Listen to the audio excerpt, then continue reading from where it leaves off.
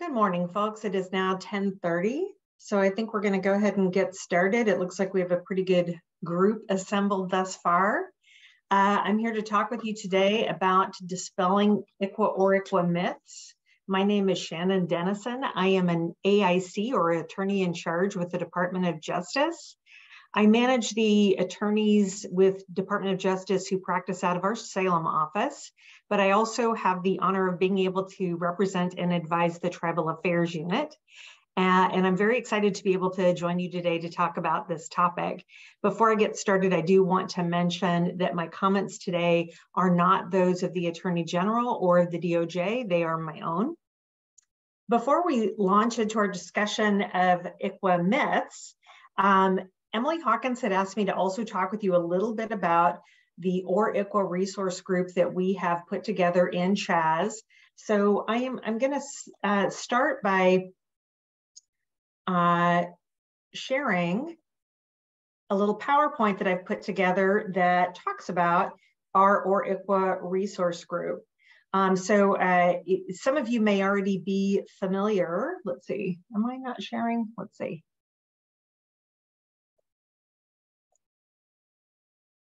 All right, now I'm sharing the screen. After the implementation of ORICWA, we started to realize that we were getting a lot of questions from AAGs and caseworkers about ORICWA compliance.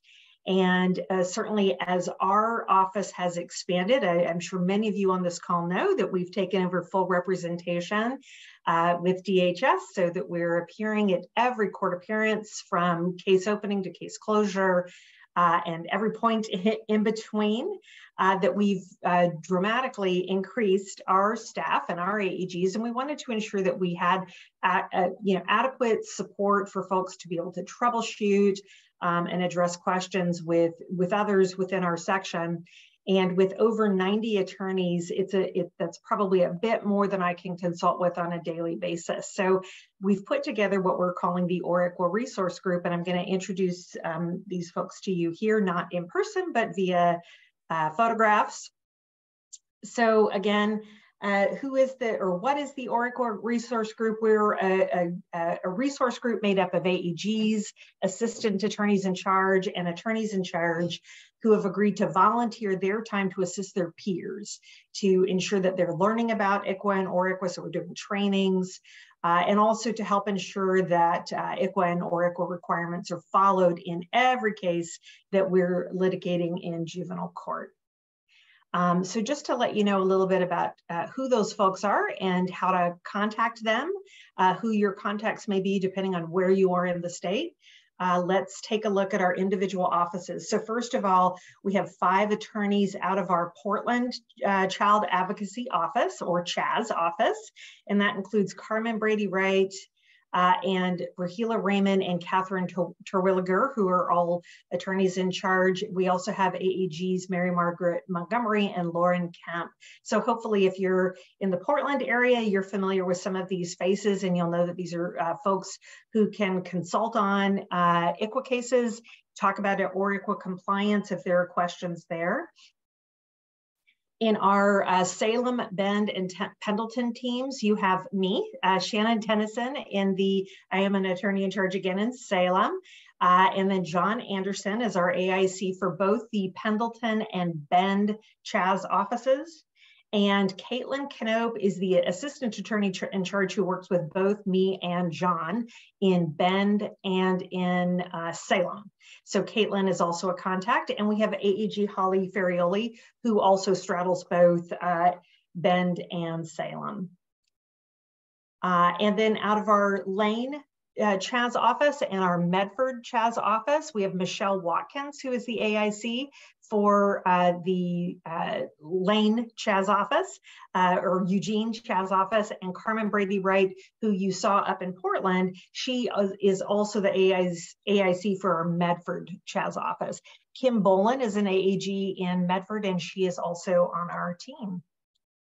And then just to give you a little graphic, I stole this idea from Ashley. I thought this is such a great idea that she did with her ICWA resource specialist. And so I thought I would steal this idea and use it here for our ORICWA resource group. So you can see we do have folks sort of clustered around where we have Oregon tribes, but we're primarily, we're really all available to assist in any county anywhere in the state. We're not sort of limited to these geographical areas, but we try to focus our attention and our availability to attorneys in these areas in the offices that we share, because we already have those relationships.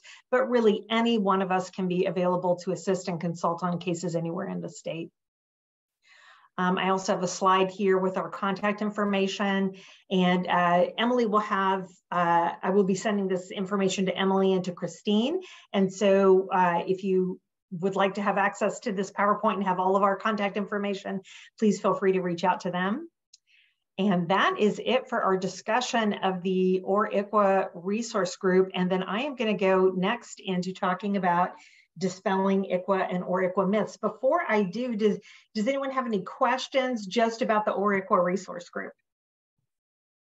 Okay, fantastic. All right, so I was excited when I was asked to do a presentation on myths, because I immediately had this idea of, oh, let's put together a presentation with some fun photos of myths and legends and things like that that can help set the backdrop for our talk today.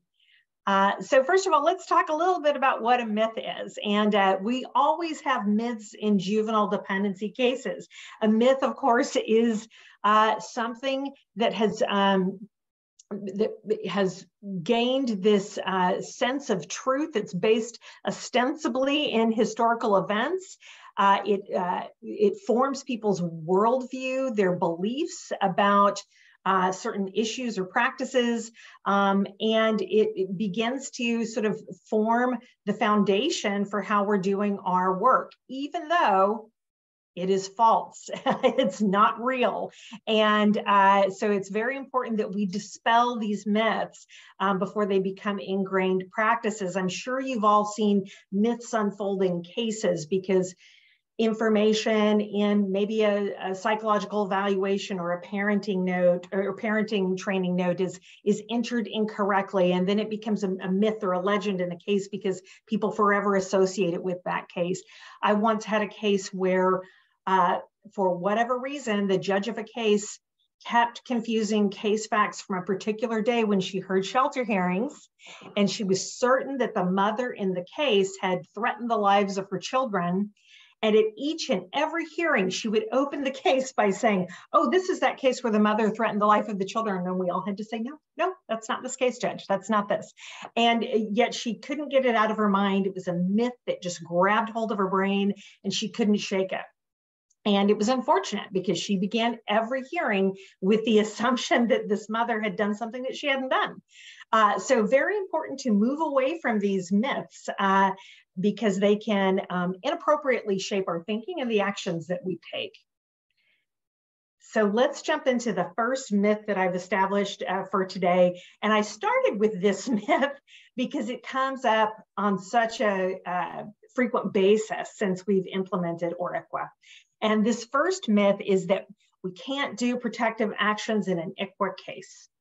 And I can't tell you how many times I've heard caseworkers and even AAGs say that, or AAGs coming to me and saying, well, DHS is telling me that we can't do a protective action plan. Not only can we do a protective action plan, but the process for how you do a protective action plan is outlined in your rule.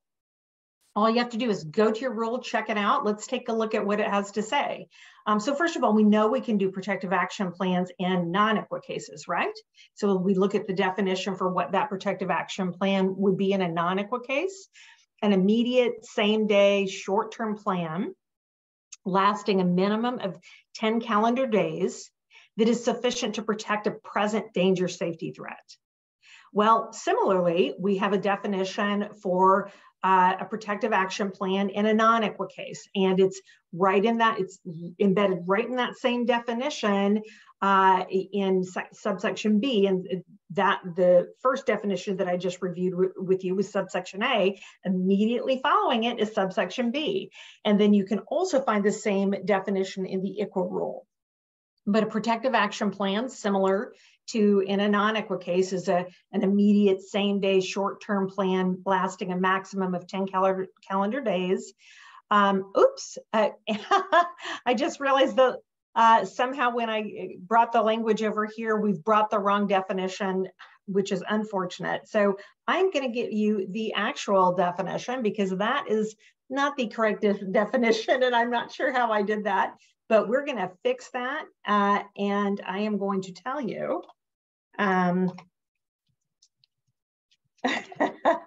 That is so embarrassing. I hope you're all getting a good laugh from my mistake there. Let's get you the actual definition. And sufficient to protect a child from an immediate, an imminent physical damage or harm without removing the Indian child from either parent or custodian. So I am going to correct this for this PowerPoint, and then I'll shoot that to Emily, and then you will all have access to this with the correct definition laid out here. I don't know how I cut and pasted that and never caught it before this moment, but there you have it. So the only difference here, again, it's an immediate same day plan, but the difference is what we're protecting from, because the standard is different, what we're protecting from is an immediate physical damage or harm to the child. And then we have that added criteria that it must be able to be implemented without removing the Indian child from either a parent or an Indian custodian.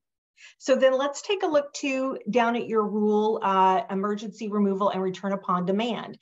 Similarly, it says the DHS can develop a protective action plan in which the Indian child remains with the parent or Indian custodian, or in an in-home initial safety plan per the requirements of your PS rules to ensure child safety.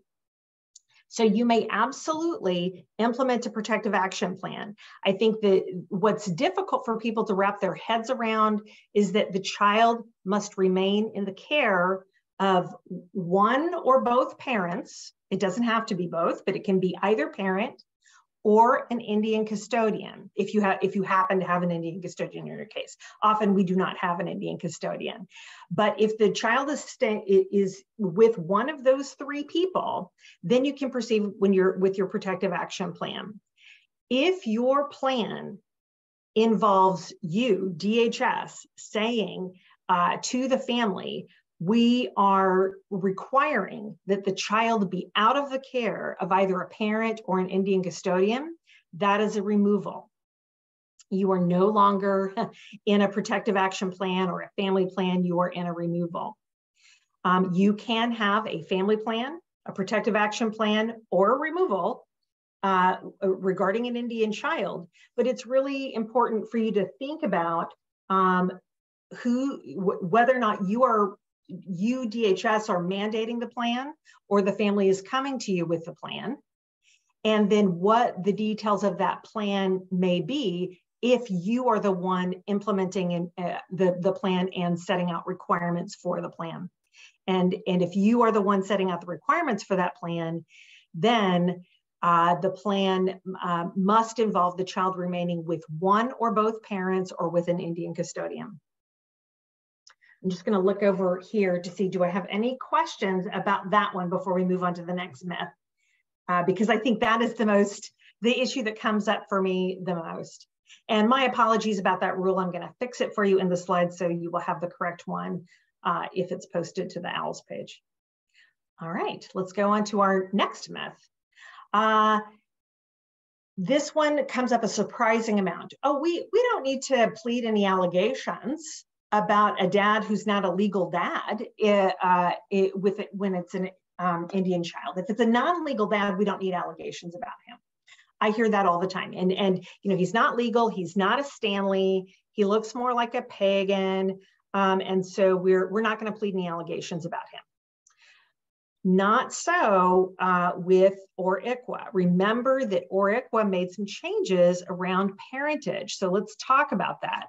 So the definition of parent under ORICWA is biological parent of an Indian child, no surprise there. Someone who's adopted the child, no surprises there. But then we also have a dad whose parentage has been acknowledged or established under 109.065 or 419B609. So let's take a look at what that language says. That language says that a man's parentage has been acknowledged or established if he's established it under 109.065. That's all of the, judicial determination, joint paternity affidavit, all the other ways in which we can legally establish someone as a parent. Or he can be established under tribal law or tribal custom. Or, see, and take a look at that subsection D, if he acknowledges orally or in writing to the court, DHS, or a licensed organ adoption agency. So if he raises his hand and says, I believe I'm the dad, even if up until that moment he's really looked more like a pagan, he's not been a Stanley, and he's not legal, we need to consider him to be a parent. He is a parent under the statute at that point, unless and until the court determines that he is not. And how does the court determine that he is not? Well, that's when we kick into our 609 subsection 2 requirements around blood testing. So once he is acknowledging or his belief that he is the father of the child, either he is doing that to the court, or we, DHS or DOJ, are telling the court that he has acknowledged to DHS that he believes that he's the father. Then the court will has 30 days to order DNA parentage testing, and he must comply with that DNA parentage testing within a reasonable amount of time. And what constitutes a reasonable amount of time will be determined by the court. And then the outcome of those tests will be dispositive of his parentage. So if it says he's the dad, he's the dad. If it says he's not the dad, then he's not the dad. If he refuses to comply, then the court can make a finding that he has refused to comply and can then determine that he is not going to be considered to be a parent for the purposes of our juvenile dependency case. So Shannon, we have a quick question. From, I think, the slide before. I wanted to jump in before you got into the parentage part. Got it. So the question is, if the child is with the parent that is not native, is the protective action plan still allowed? Absolutely. Always remember that ICWA and ORICWA attaches to the child, not a parent. It attaches to the child. The inquiry is always whether or not the child is an Indian child. And when we're thinking about all the provisions of the ICWA, we're always thinking about how it pertains to the child. So, and we'll talk a little bit more about this later when we're talking about extended family. But it doesn't matter if the goal of ICWA and ORICWA is to prevent the unnecessary breakup of the Indian family. And so the child's family is both mom and dad.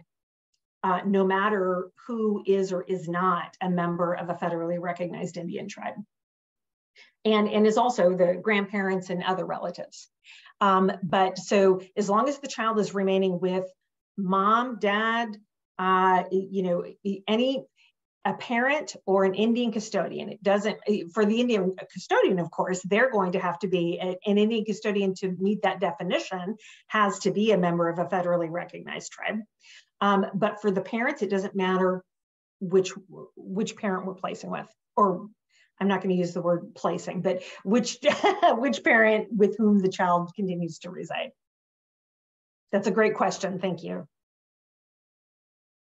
All right, so I'm going to move back to parentage. And I just want to really remind everyone, because this is kind of for me a couple of times in the past couple of months, which is why I wanted to include it. And I wanted to include it early in the presentation. I've seen a number of cases where folks have just said, well, we just didn't include him in the petition because he's not legal and he hasn't really been around that much. But he is a man orally acknowledging to DHS that he believes himself to be the father. And then that kicks in DHS's requirements to treat him as a parent, put him in the petition, notify the court that he believes he's the father, and to ask the court to order that DNA parentage testing. So very important to remember those dads. Okay, let's move on to our next myth. If we don't hear from the tribe, then ICWA doesn't apply. I can't tell you, this is not a new myth. This is a myth that I've been hearing about for more than 20 years. Well, we sent our inquiry letter to the tribe and we just never heard back. So we're just not going to treat it as an ICWA case. And I've often heard this coming more from defense counsel and from judges than I have from DHS, but I hear this a lot of, oh, come on, the tribe hasn't responded. That means that it's not an ICWA case. Whether or not the tribe has responded is not the standard. the standard, we have to confirm whether or not the child is a member or is eligible for membership with the tribe and is the biological child of a member. That's the question we need answered. And until we have that question answered, if there's reason to know that the child's an Indian child, we have to treat it as an ICWA case. And it may take a long time.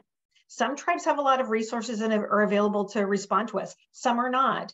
And sometimes there could be some problem in the inquiry that we've sent to the tribe. Maybe they haven't received it. Maybe we sent it to the wrong office. But if we're not getting a response, the appropriate resolution is not to, throw our hands in the air and say, well, I guess the child's not an Indian child. It's to take a look at what our communication has been with the tribe and address that and ensure that we're getting in touch with the tribe and answering the right questions. So let's just take a look at what the law requires. So if the court, and this is taken pretty much straight from ICWA, but we went beyond ICWA's requirements around inquiry in ORICWA, which is great because I think it provides a lot of clarity that was much needed. But let's take a look at what's required. If the court has reason to know the child is an Indian child, as I said earlier, but the court doesn't know yet. They have reason to know, but it's still an unanswered question. The court must treat the child as an Indian child. That means they have to apply all the standards that are required. They have to take QEW testimony. Every element of the ICWA applies if the court has reason to know the child's an Indian child. Until the court determines on the record that the child does not meet the definition of Indian child. The court can only do that with evidence.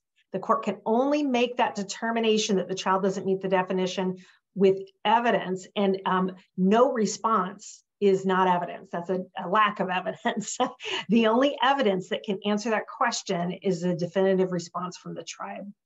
And the court also must require DHS, and it says or another party because DHS could theoretically not be the moving party, but they typically are, as we all know, to support a report, declaration, or testimony on the record that they've used due diligence to identify and work with all tribes, of which there's a reason to know the child may be a member.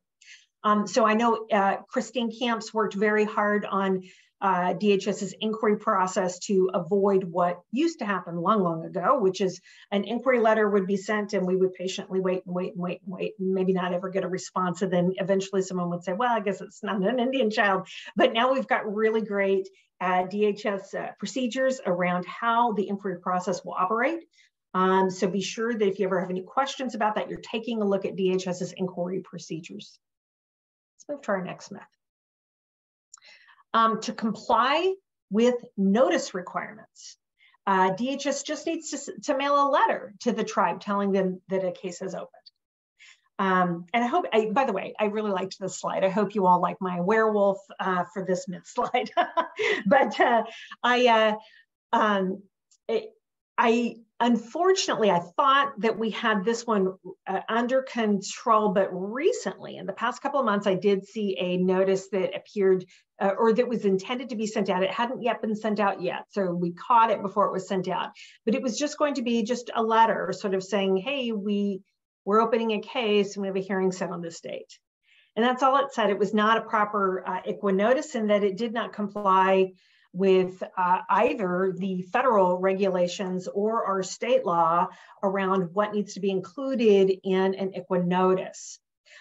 So let's talk about what needs to be, how that notice happens and what it needs to be. So before we can, before the court can conduct a hearing on a petition in an ICWA child custody proceeding, and that's a dependency case, so a jurisdiction case, it could be a guardianship, it could be a termination of parental rights case. Before the court can conduct any kind of substantive hearing on the case, the moving party must serve notice on the parent, tribe, and any Indian custodian that may be involved. And that notice must be sent by registered or certified mail with return receipt requested. And the last notice to be received by those people entitled to notice, so parent, tribe, Indian custodian, must have been received at least 10 days before our hearing. What I don't have on the slide, and I'll just mention, all of those individuals can ask for an additional 20 days to prepare for the hearing. But in any event, the piece I want you to definitely remember is that we cannot appear and do anything substantive on that petition until that notice has been served by registered or certified mail with return receipt requested at least 10 days before the hearing. When we do appear and we want to proceed, how is the court going to know that we did that? How's the court going to know that we provided that notice by registered or certified mail 10 days before? Well, the moving party is going to file an original or a copy of each notice that was sent with the court, together with any return receipts or other proof of service. Okay, so it's very important that we demonstrate to the court by filing those proofs or receipts to demonstrate to the court that folks received notice per the statute's requirements. And what does the notice include? Well, it's pretty lengthy. And this is why I'm always concerned about a letter going out, because a letter almost never contains all the information that you're about to see on the next slide. All right, that's a lot of tiny language on your screen. I'm not going to read it all to you, don't worry. But there's a lot of requirements that must go into the legal notice to make it a valid notice. You'll notice I did highlight one item in blue, and that's a copy of the petition initiating the proceeding. And the reason I say that is I've seen a couple of times where folks have said, before we even filed the petition, I've heard, oh, we already sent a notice to the tribe.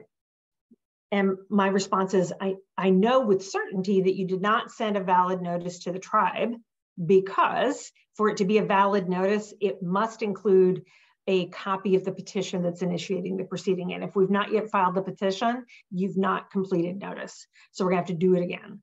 And so if you have any questions, please talk with your AAG. Your AAG should be either, our office, DOJ, should be drafting each and every notice that goes out in Oregon. If you have an arrangement at your branch where your office is drafting the notices, the AAG must review it top to bottom to ensure that it's accurate before it goes out. So no notice should go out to any parent, tribe, or any Indian custodian in any ICWA case in Oregon without an attorney having fully reviewed it.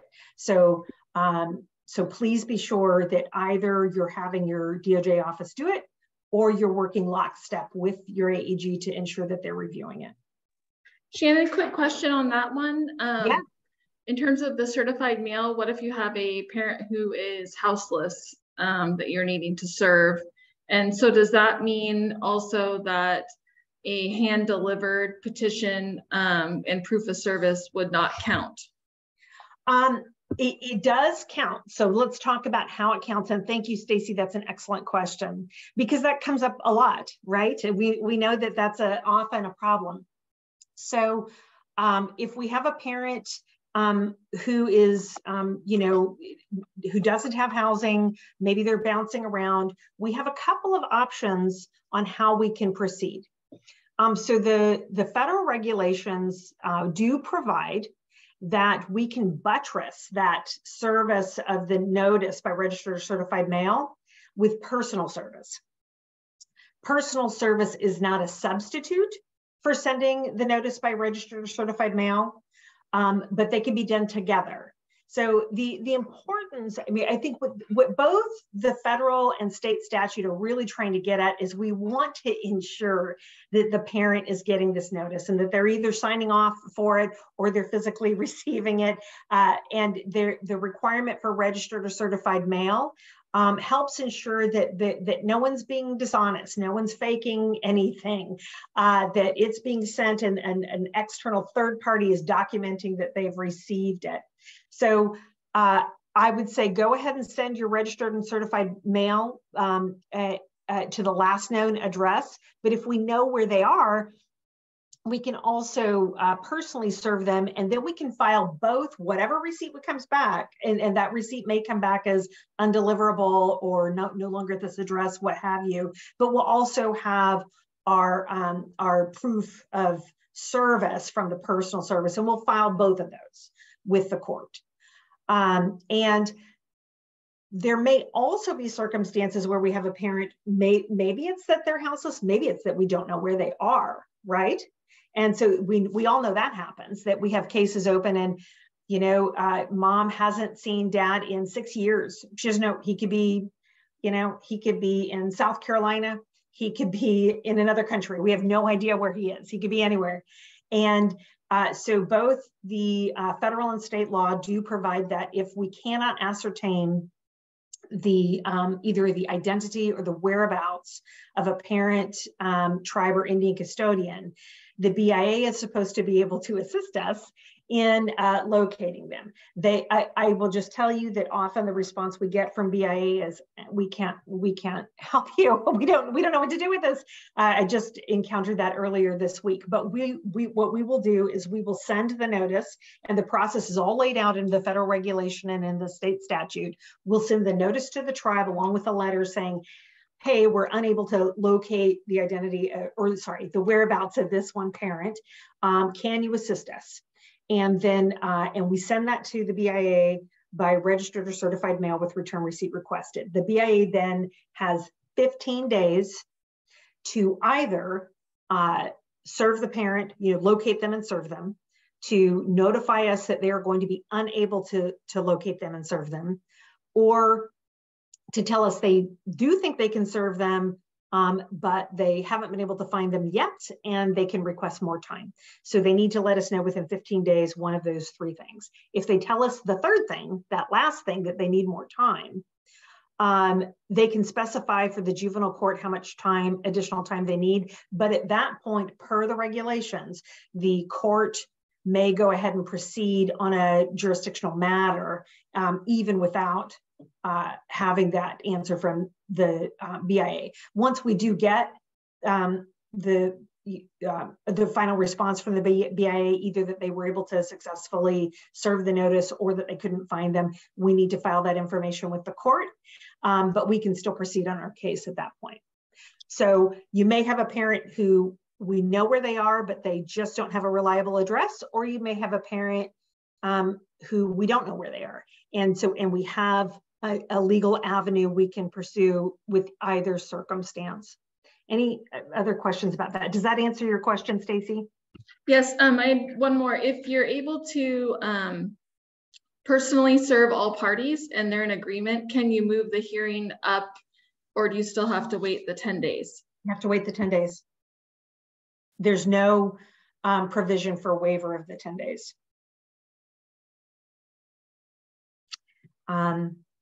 Very good question. Thank you, Stacy. All right. Another one of my favorite slides here. I will tell you that I showed this slide to my husband, and he said, I'm sorry, Santa is not a myth. but I used Santa anyway, because I loved this picture of him on the beach. So let's review this myth. Tribes and Indian custodians only receive discovery if they've intervened. I am a little bit concerned. I keep hearing a lot of language circulating about tribes intervening and what folks think that means. And which lets me know that folks still don't know that in Oregon, that even without intervention, a tribe is a party to our cases now under ORICWA. That's not true under ICWA. This is one of those things that we did in ORICWA that goes above and beyond the requirements of ICWA. So in Oregon, and this definitely is not true in the rest of the country, in any juvenile dependency child custody proceeding, the tribe and the Indian custodian are a party. There is a provision under statute where they can say, hey, you know what, I don't want to be a party, and they can withdraw from party status if they so desire. But the default is party status. So please remember this, and please remember it when you're working with out-of-state tribes, because they don't necessarily know what we've done in ORICWA. So please be sure that you let them know when you're working with an out-of-state tribe that you are already a party. You don't have to take any additional steps or make any additional efforts or expend any funds in order to get any particular status. They can still intervene, and that's great, and that's fine. They have an absolute right to intervene, but that doesn't change their party status. They are a party unless they withdraw from party status. And so I provided you the language there from the new language that we have in 419B 875, parties to the proceedings include the Indian child's tribe and the Indian child's Indian custodian. And then our discovery statute in Oregon is 419B 881.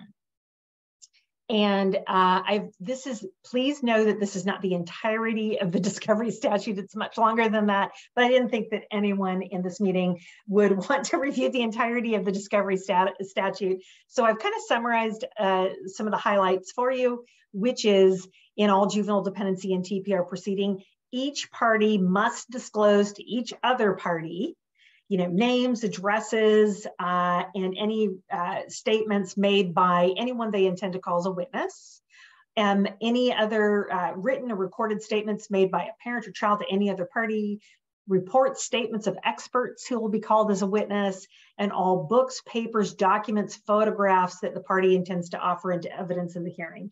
And so if we have a case in which ICWA and ORICWA apply, there's nothing, you don't need any special permission or consultation with your attorney to provide discovery to the tribe or to the Indian custodian. They automatically get it.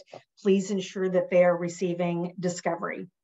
One point I do want to highlight is sometimes we've had some issues with discovery being provided to out-of-state tribes. They're always a little bit disadvantaged because they don't have access to our OECI and our file and serve and all of that. So just be aware that that might be an issue. Please don't assume that because you filed a court report that the tribe has gotten it. Please ensure that the tribe is getting court reports, and the same applies, of course, for our AEGs who are submitting discovery to parties. We need to ensure that we're including tribes and Indian custodians and all of that. Any questions about discovery? Okay, let's move on to our next one. This is one that comes up a lot. ICWA or ORICWA placement preference requirements are satisfied if the child's placed with a relative. As long as we're with a relative, we're good. We're good to go.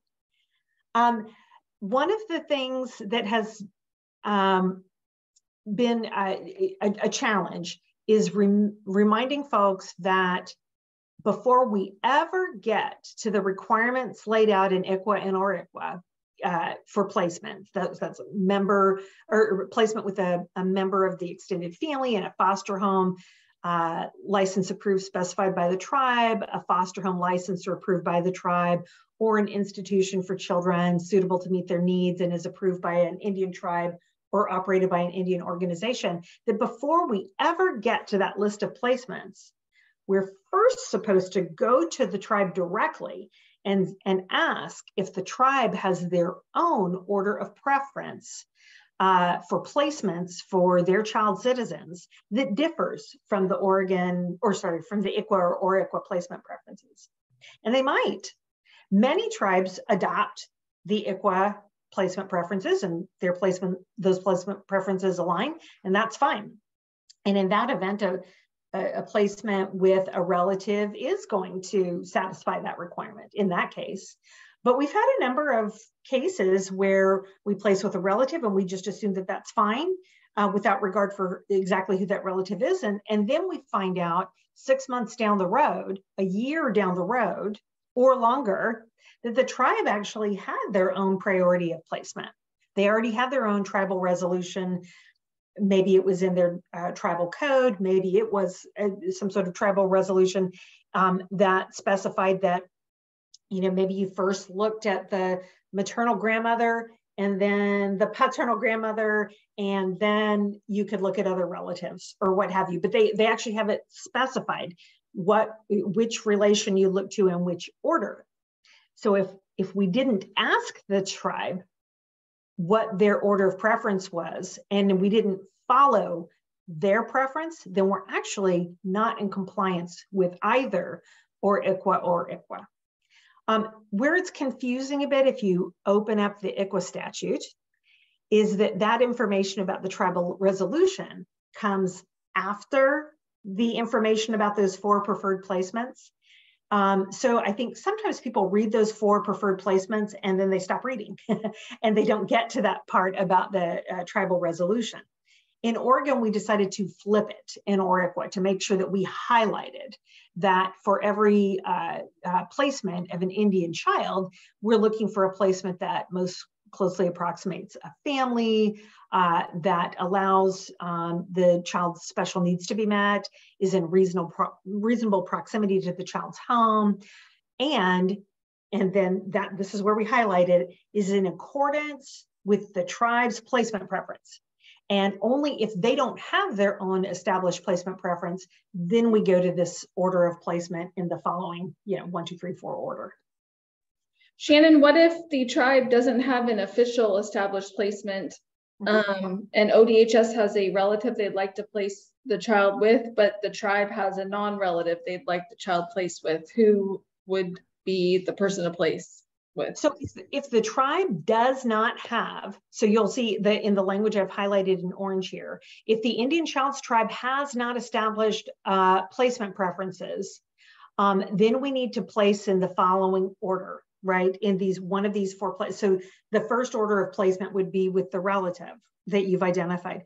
But if you have the tribe coming to you and saying, actually, we kind of think that the child should be placed with this non-relative, we don't have our own staff, then what the conversation that we need to have is whether or not the tribe is going to perhaps seek a good cause finding from the court to deviate from the placement preferences for whatever reason. And there may be a reason that we want to deviate from these placement preferences, right? We all know that we can seek a good cause finding to deviate from the placement preferences in certain circumstances. And sometimes the needs of the child may require a different order of placement. Let's say we have a child who has specialized medical needs, and the tribe has a tribal placement available who has the medical expertise to meet the child's needs, but no one else in the family does, right? So the tribe may be coming to us and say, we actually would like you to place in this placement instead of with the relative. If in that circumstance, it might be that person is a foster home licensed and approved by the tribe, so we would need a good cause finding because we're still within the placement priorities. You only need the good cause finding if you're not going to place in one of those 4.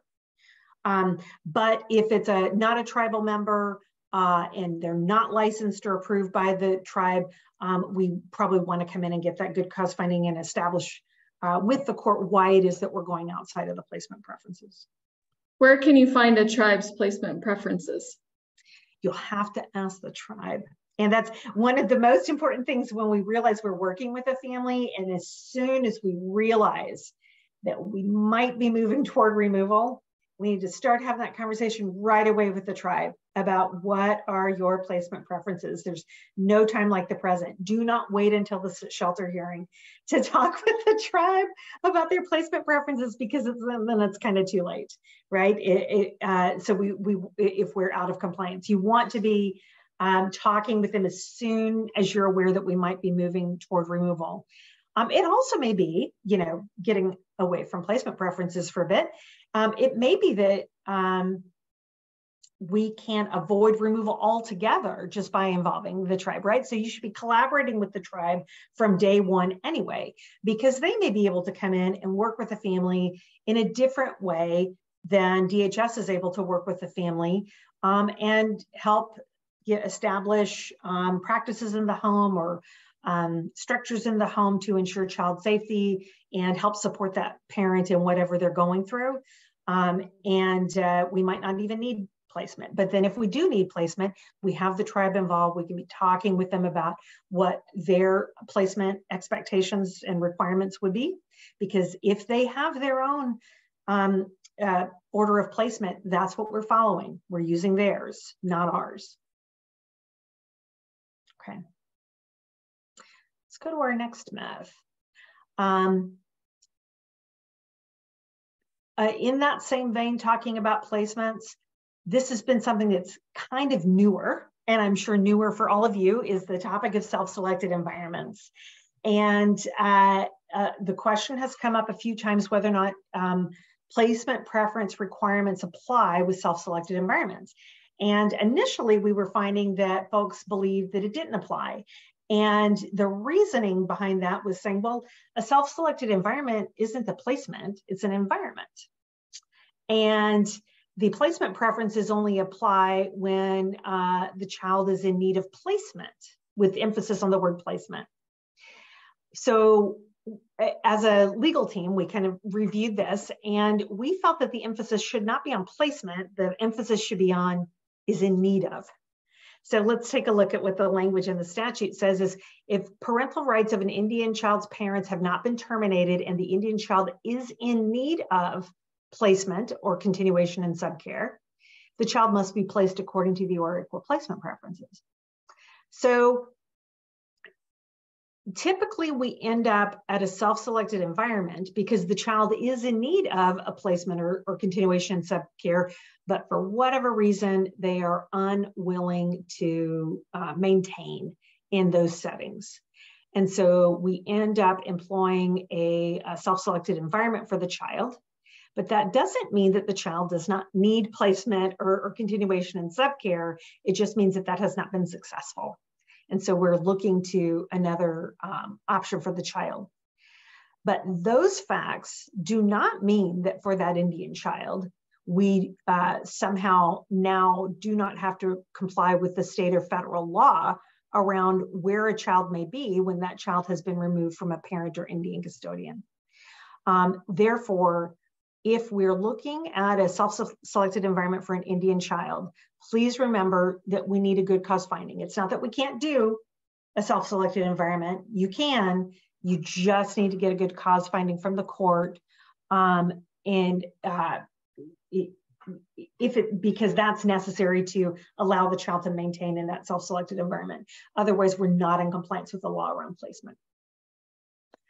So remember, DHS does have its own internal procedure on how you go about seeking a good cause finding. So remember, that's a decision that's not going to be made at the branch level.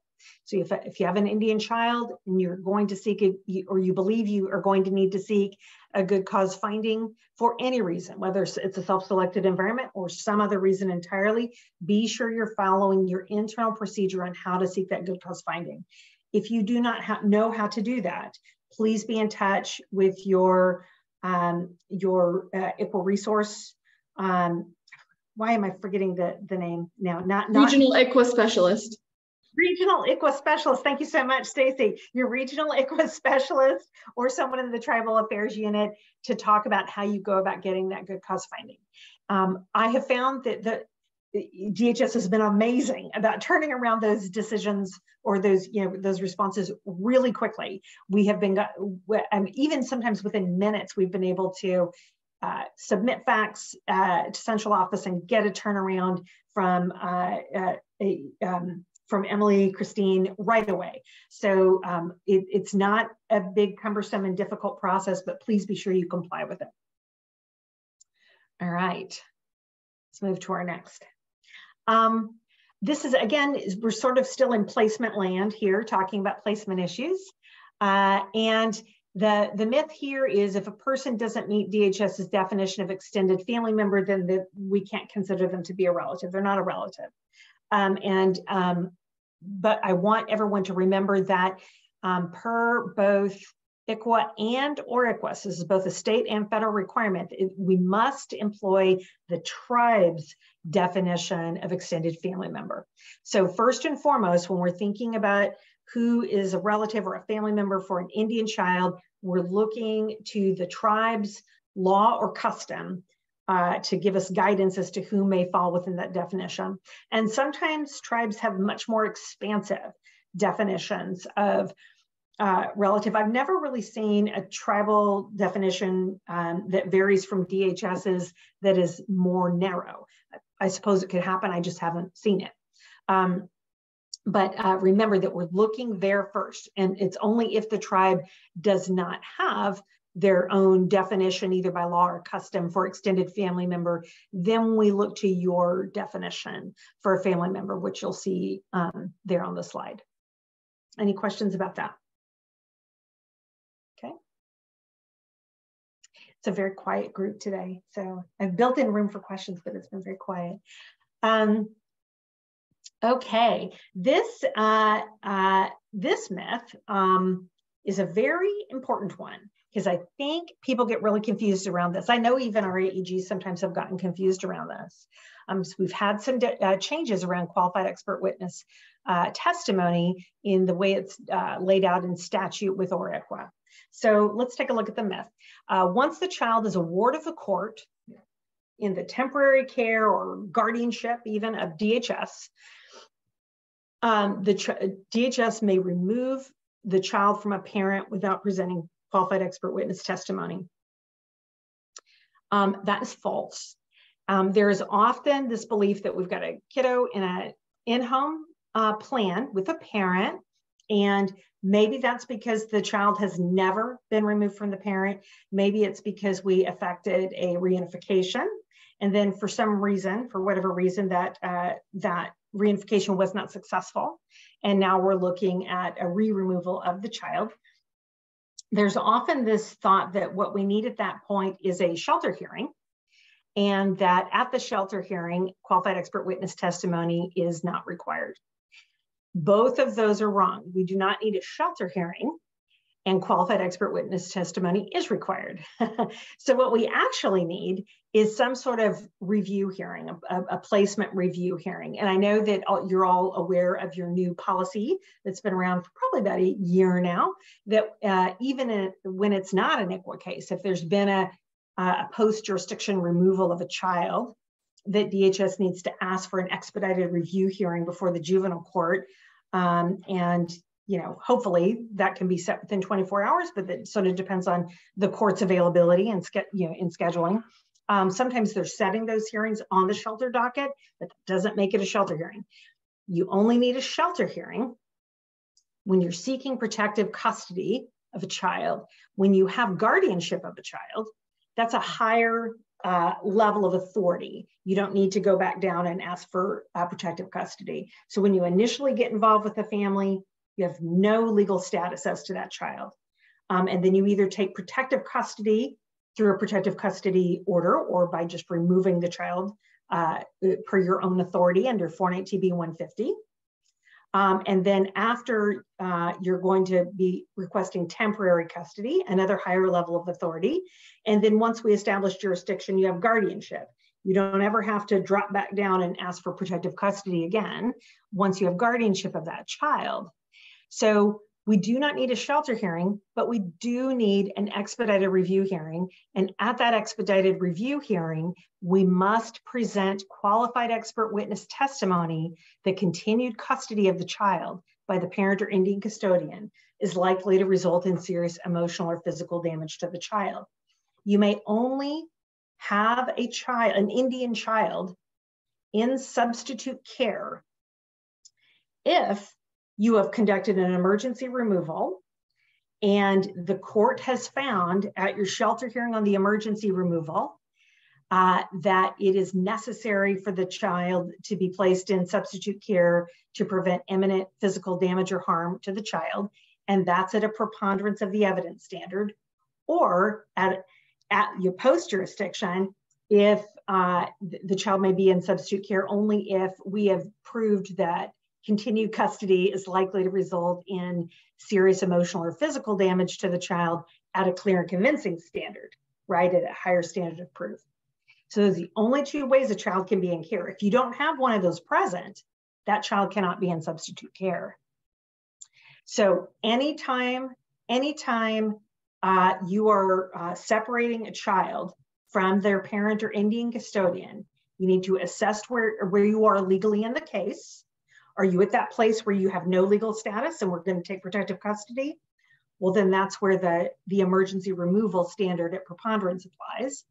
Or do you now have guardianship of this child, and you need to go into court and prove the standard that's on your screen right now at a clear and convincing standard. So you'll be looking at where you are in the case to determine what you have to prove and at what standard.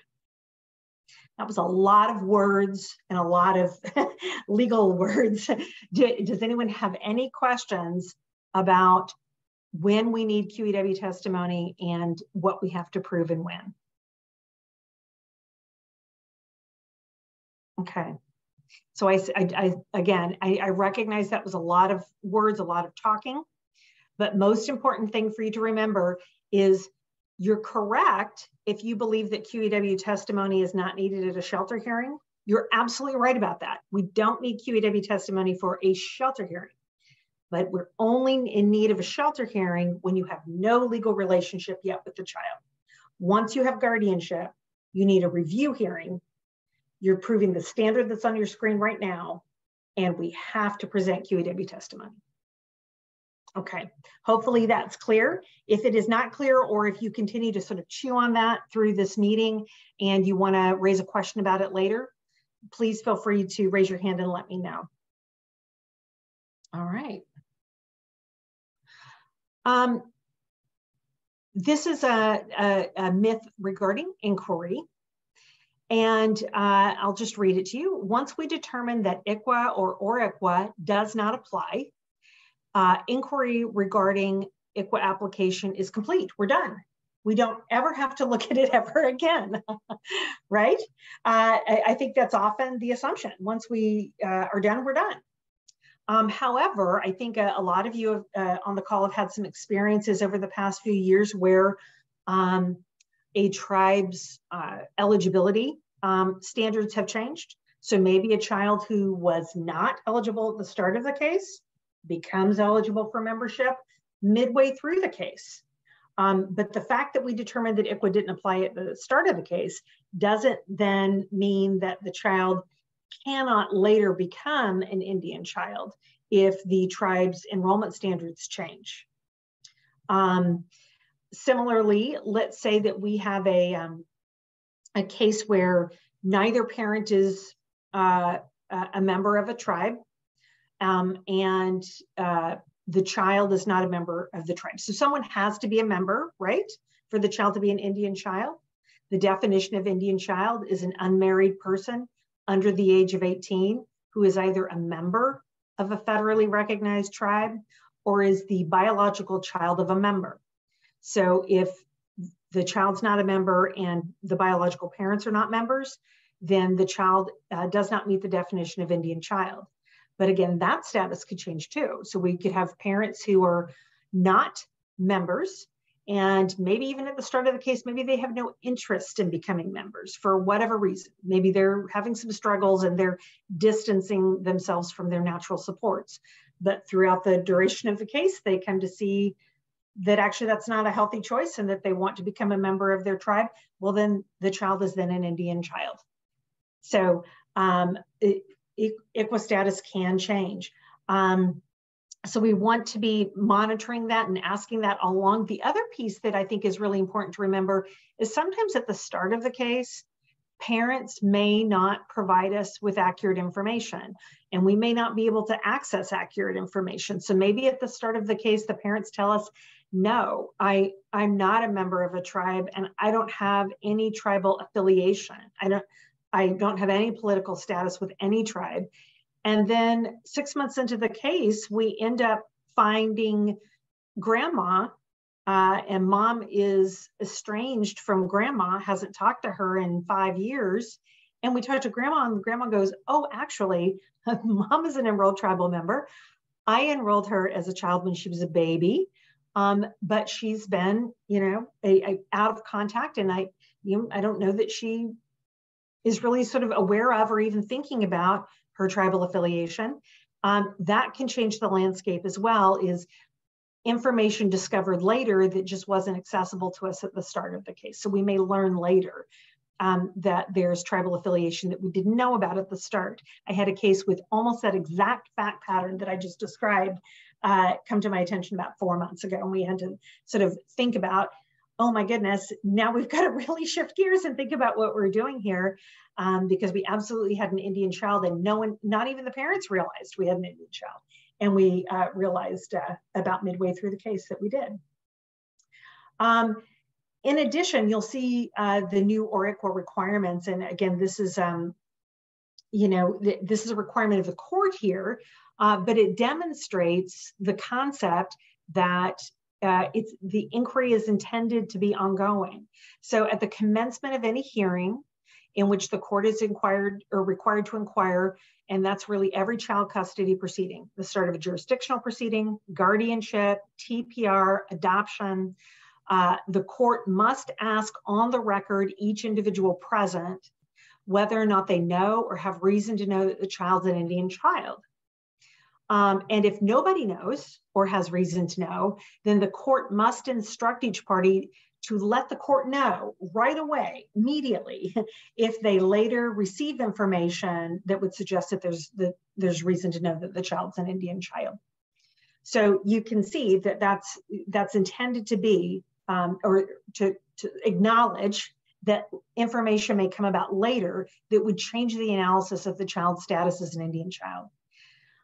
So again, just in summary, if at the start of the case the child's not an Indian child, do not assume that that means they will not later become an Indian child during the life of the case with new information or changed circumstances.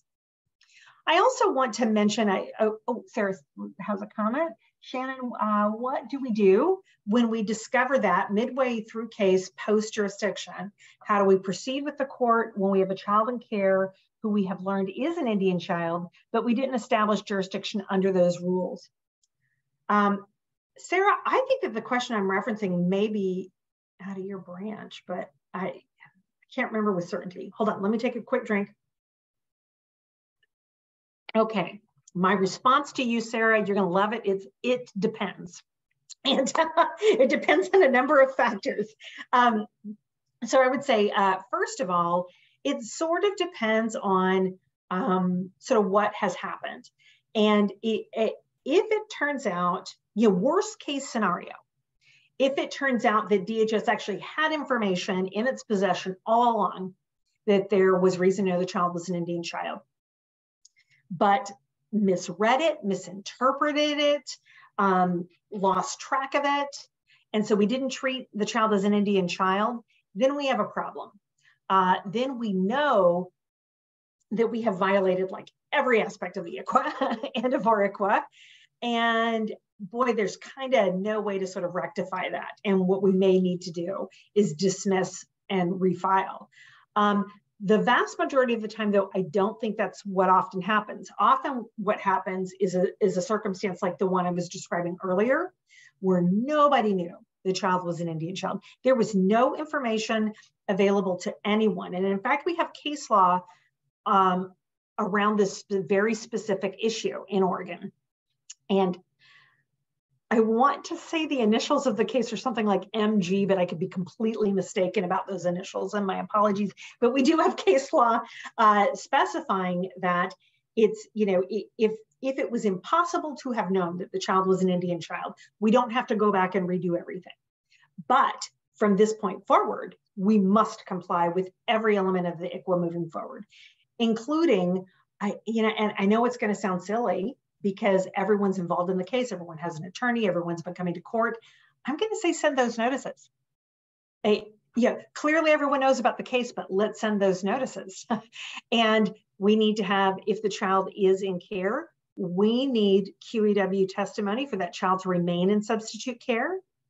And if we cannot demonstrate at a clear and convincing standard that continued custody with a parent or Indian custodian is likely to result in serious physical or emotional damage or harm to the child, then we need to be talking about a reunification plan in short order to get the child home. So there's going to be a lot of intense and careful planning once we find out that indeed we have an Indian child and we've not been complying. We want to be getting the tribe on board. We're going to have to look at the, if the child does meet the standard to remain in substitute care, we need to be looking at whether or not the placement comports with placement preferences. So as you can see, there's going to be a whole lot of attention to detail. We're going to have to sit down and do a lot of planning to make sure that from that day forward, we're in compliance with ICWA, and we need to quickly pull the tribe in very close and be following their lead on placement and talking about services and whether or not we've been providing active efforts, and if not, what else would the tribe believe that we should be doing to be providing those active efforts. So yeah, I think when that occurs, it's a lot of work.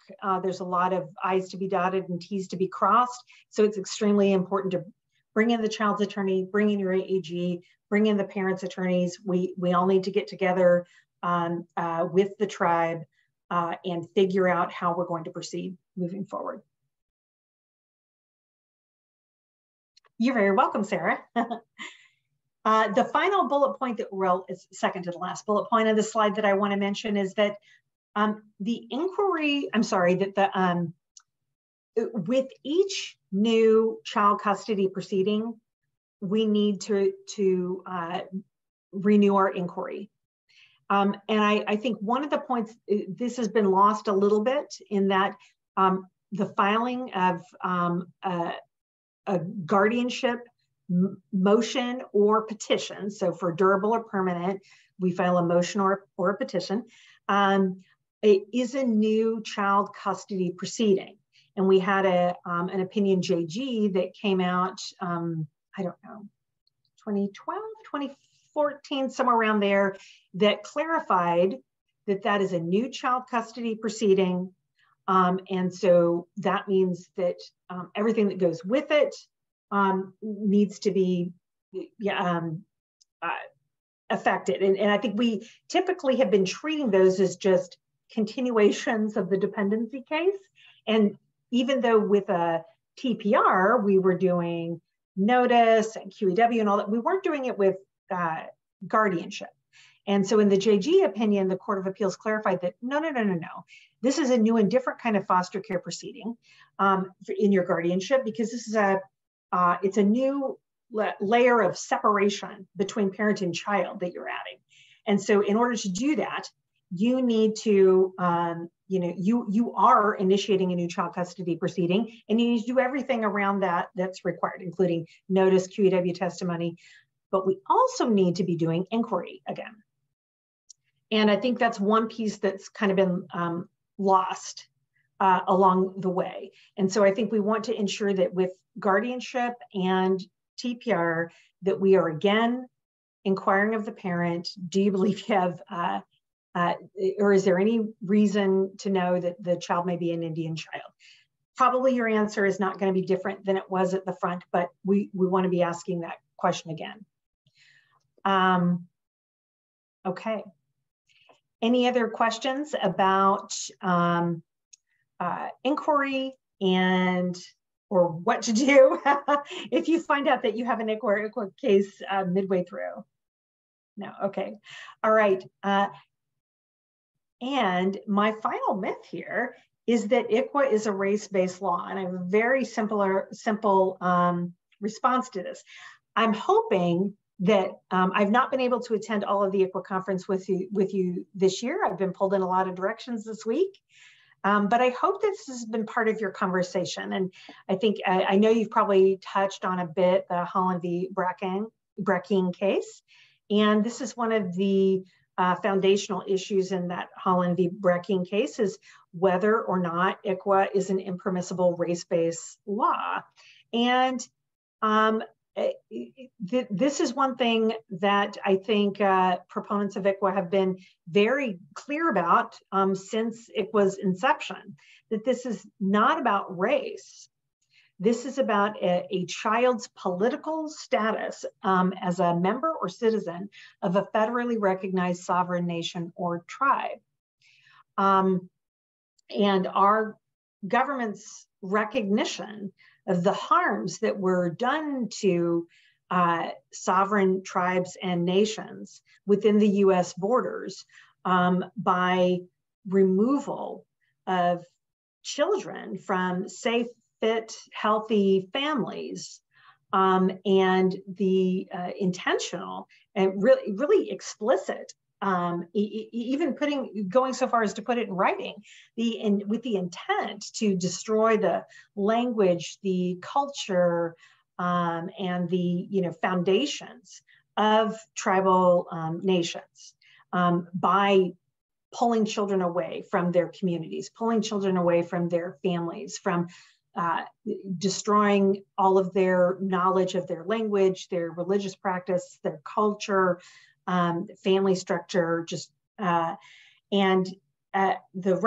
because of that recognition of the incredible harms that were done to tribes, again, these are sovereign nations and tribes, that we had a duty as state and federal governments to repair these harms that we perpetrated, all of our predecessors, people who worked for places called Department of Justice or Department of Human Services or Department of this or that all of our predecessors did to Indian children and their families and their communities as tribes, as political entities.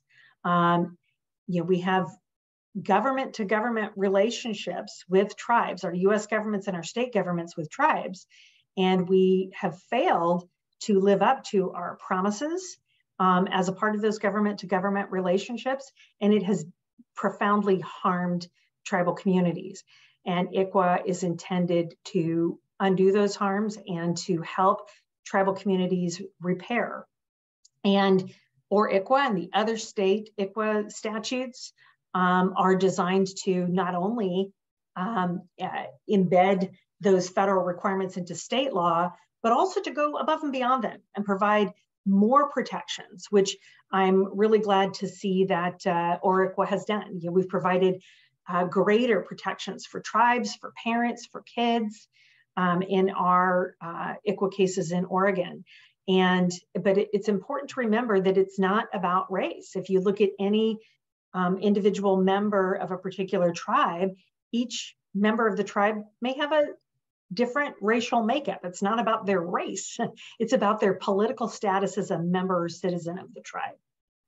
So I just want to emphasize that point. It's been disheartening a bit, I think, for a lot of us to see some of the discussion on a nationwide scale about ICWA and its value. And so I hope that you all walk away from this conference realizing that it's pretty critical that state actors and federal actors continue to try to repair the damage that really has been done to tribal communities. And with that, that's my full discussion of myths today. And it looks like we still have 15 minutes to spare. So I'm happy to take questions on anything we've talked about today. I promise I am going to go back and correct this slide. I am so embarrassed that I cut and pasted the same language for you twice, but I will fix that. But let me stop sharing my screen. And let's see. Oh, I have a comment here from Lonnie Bass, if you're all looking in the chat. She says, my great-grandmother and her sisters were removed to Chimawa School in the early 1900s. We are not able to be in the tribe they are from, though, because we cannot prove they are from the Pitt River tribe. I'm so sorry to hear that, Lonnie. Thank you, Allie.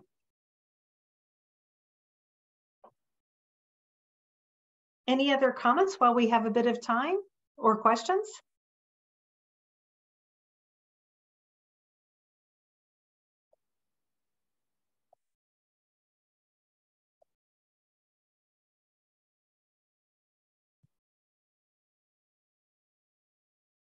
Kristen says, I had a worker ask me about tribal notice for CRB. Should tribes be invited and notified about CRB? Yes, they should be, because the CRB really is a, I mean, noticed.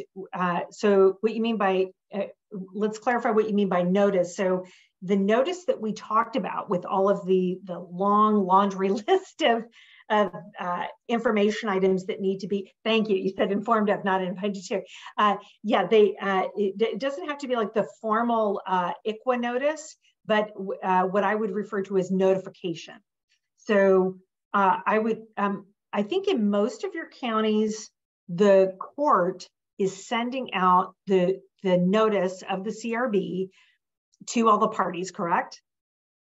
And if the tribe is included as a party with the court in the court's information system, the court should be sending out that CRB notice to the tribe as well.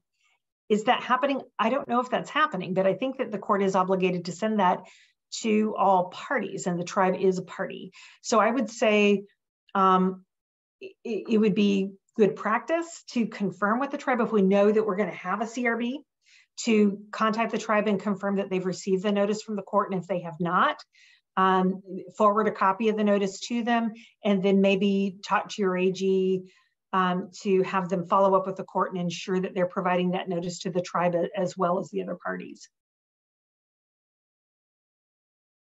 But it is, you know, it is the CRB has the ability to make findings and recommendations that if nobody challenges, the court is going to be making, or the court is going to be adopting.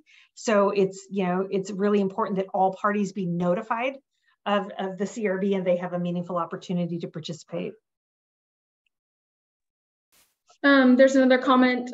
Curious if you are hearing any myths around tribal customary adoptions.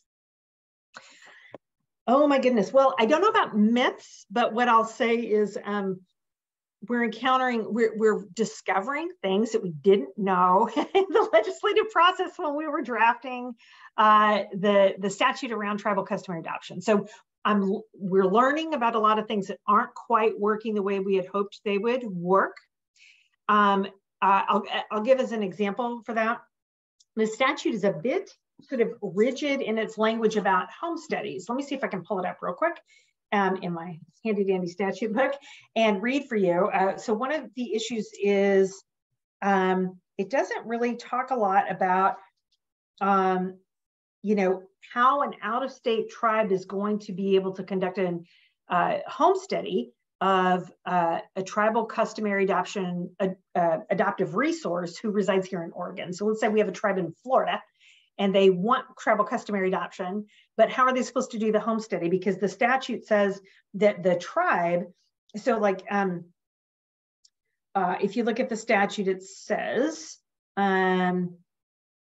the court shall accept a tribal customary adoptive homesteading conducted by the Indian child's tribe if the homesteading, and then it lays out all the requirements of what needs to be in the homesteading. All right, but it doesn't kind of provide some directions. It just sort of assumes that the tribe is actually conducting the homesteading. I think it would be really helpful if we could amend that language to clarify, you know, what the tribal customary adoption homesteading needs to be. Now we know that the tribal customary adoption homesteading must be conducted, and I'm sorry, was going to try to, using the prevailing social and cultural standards of the Indian child's tribe as the standards for evaluation of the proposed adoptive placement. So then how do we do that in Oregon when the tribe is on the East Coast and here we are on the West Coast and the resources here in Oregon too? And if the tribe is not able to actually hands-on do the study, how do we do a homesteading using the prevailing social and cultural standards of the Indian child's tribe? Because pretty sure that we don't have DHS staff who necessarily know and are able to apply the prevailing social and cultural standards of every tribe in the US borders, right? That's a lot of different prevailing social and cultural standards. So there are a few bits and pieces like that that could use a little bit of tweaking to help us kind of figure out what we're doing.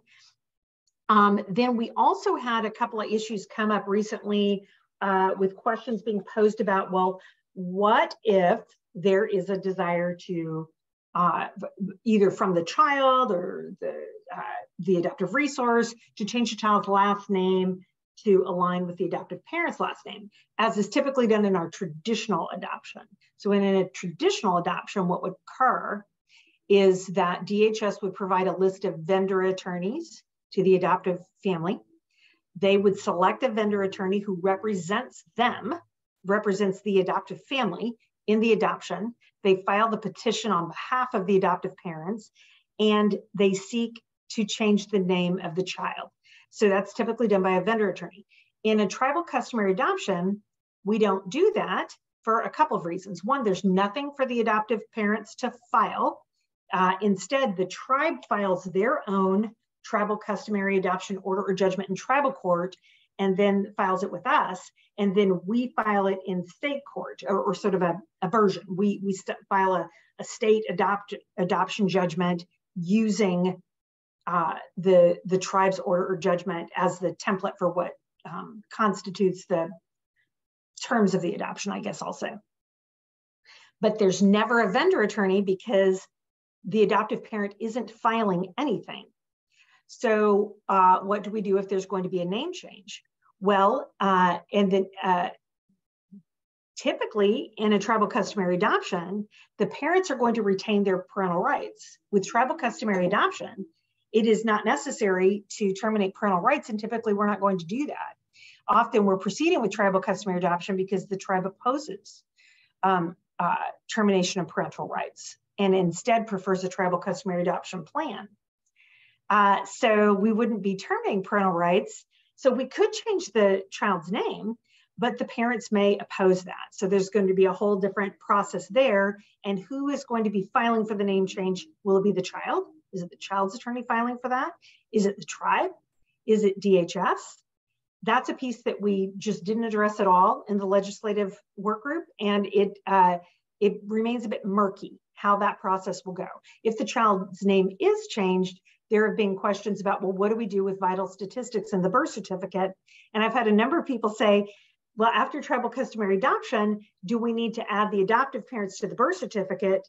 But we wouldn't do that because the biological parents have retained their legal rights. They are still the legal parents. So we wouldn't be removing them from the birth certificate. Even if we do change the child's name, they're still going to be legal parents. Now, there may be some circumstances where we're post-TPR and then we decide that we're going to proceed with tribal customary adoption. That would be a different story. But I think that's going to be rare.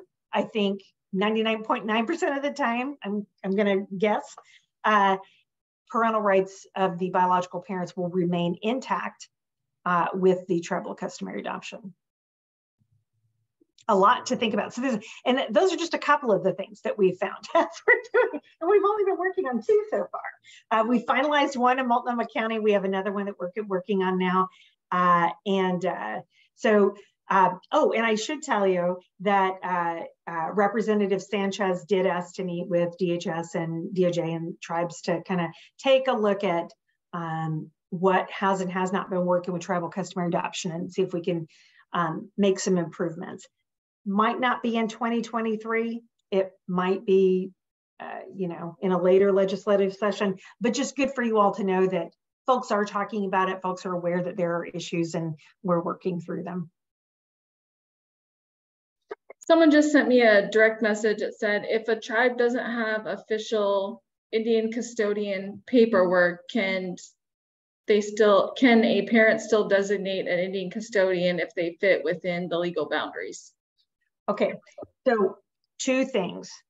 Thank you for asking the question, because I think people get real confused about what an Indian custodian is. So there is no Indian custodian paperwork, and there is no designation of an Indian custodian by parents or tribe. Either a person is an Indian custodian or they are not. And let's take a look at the definition of that. So I'm just going to pull ICWA right open. The state definition is exactly the same as the ICWA definition. An Indian custodian means any Indian person who has legal custody of an Indian child under tribal law or custom, or under state law, or to whom temporary physical care, custody, and control has been transferred by the parent of the child. All right. A person, when we become involved with a family, when DHS becomes involved in the family, either that person has that status or they do not. So it could be that they're a guardian. Let's say they have a probate guardianship. And in that case, they would have some kind of documentation or paperwork saying, hey, see, I'm the custodian. And that's great. But that's not required. They don't have to have any kind of special paperwork. It might be that the parent, maybe let's say the parent was incarcerated and left the child with their mother and did a power of attorney while they're going to be in custody for 4 months, right? And then that would make that person who is a member of a federally recognized Indian tribe the Indian custodian. But it could be way less formal than that. It does not require a lot of formality. It doesn't have to be any designation or paperwork or anything. It's, let's say, so let's look at the definition again, that or to whom physical care, custody, and control has been transferred by the parent of such child. So let's say mom is struggling with an addiction and she doesn't want to expose her child to that addiction. So she goes off on binges of, week, 2 weeks at a time, maybe a month at a time. And when she does, she leaves the child in the care of her mother or her sister, people who are Indian people. So they are members of federally recognized Indian tribes who have physical care, custody, and control over the child that has been transferred to them by the mother when she goes off on her substance abuse jaunts. They are Indian custodians, even though there's nothing in writing. And they don't have any legal relationship to the child. It's just sort of this informal transfer of custody, care, and control of the child. They would be Indian custodians. So it can be pretty informal. But if the person does not have that status, they have not been granted legal custody under tribal law or custom or under state law, and the parent has not transferred physical care, custody, and control of the child to them. They're just, let's say that mom hasn't seen her mother in 5 years, and I keep using 5 years as my standard. I don't know why I'm doing that, but and grandma has not ever really cared for the child. Maybe has visited, but that's the extent of it. Just visiting. Has never been in a responsibility of caring for the child and being responsible for the child. And we file a petition. Mom can't just say, well, I have a mom, and my mom's the Indian custodian. I'm going to designate her as the Indian custodian. We can't make up what the past has been. So either grandma comes into the picture having that legal custody, or having all of that, care, custody, control being transferred to her before the case was open. But if she didn't have that relationship with the child, then she's not an Indian custodian. Okay, here's another question in the chat. I have a client who has a daughter whose Indian father is in jail. She says the child is not enrolled and neither is father. Is there anything I should be aware of as a family coach for that mom and child? Okay. So dad's not enrolled, child is not enrolled. So one thing I would say is I don't know which tribe it is. I would find out from the tribe, first of all, if they are willing or have a process for enrolling the child even though the parent's not enrolled. I know a number of people who have been able to become enrolled even though their parent wasn't enrolled, including one of our sitting judges in Oregon who was able to become enrolled with her tribe even though her parents were not enrolled. So I would first ask that question and see if, because you know, that's a tremendous benefit to the child to have that connection with her tribe. And then it says, you said, I only asked because there have been some visits to her by the local tribal representatives. Well, that's great. So that was going to be my next point. So first of all, let's see if it's possible to have that child enrolled without the dad being enrolled. They may say no, and if they do, that's fine. That doesn't mean that the child can't build a meaningful connection with her tribal community. And mom may need help learning about and figuring out how to ensure that her child is connected to her tribal community. And so I would, you know, if there's a way to sort of help foster a connection between the tribe and mom, so that mom feels comfortable sort of bringing her child out and getting to know people and involving them in the community, I think that that would be really beneficial to this child. But I suspect there are people on this call right now who have a lot better advice than I can provide as an attorney on that issue. Would anyone like to weigh in on that question?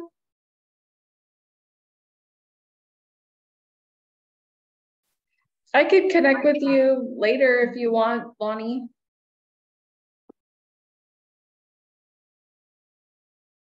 All right. Well, we're right at 12. Thank you all. I really appreciate all of your questions and your participation here today. And Stacy, it was great to work with you today. Nice to see you. And Thank I hope you so much. You are very welcome. I hope to get to work with all of you in the future. Enjoy the rest of the conference. Thank you. You're very welcome.